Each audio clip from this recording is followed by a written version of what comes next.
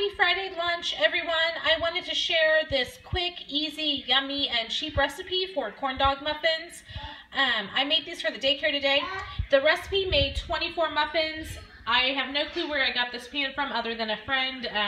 She bought it for me, thought I needed it. So it is perfect for making big batches of muffins.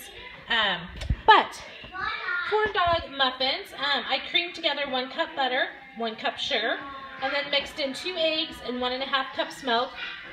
And then added in 1½ cups flour, 1 cup cornmeal, 2 teaspoons baking powder, 2 teaspoons salt, and just mix that all together either by hand or if you have a KitchenAid mixer or another type of countertop mixer.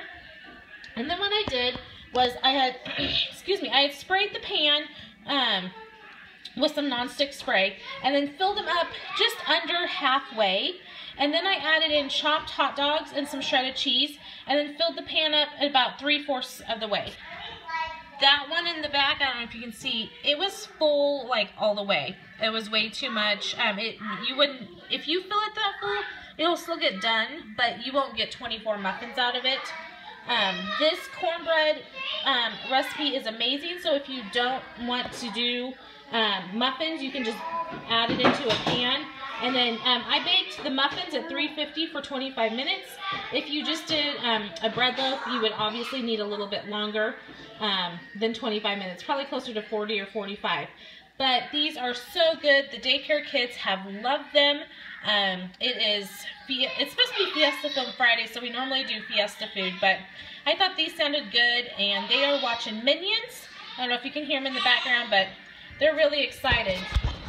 So, there you have it. Quick, easy, cheap recipe. You can even throw these in the freezer and then just reheat them in the microwave until they're thawed and warm through. But they are so good. I put about 4 pieces of chopped hot dog in it and then a bunch of shredded cheese. You could even mix the shredded cheese in to your batter if you wanted. That might be easy too.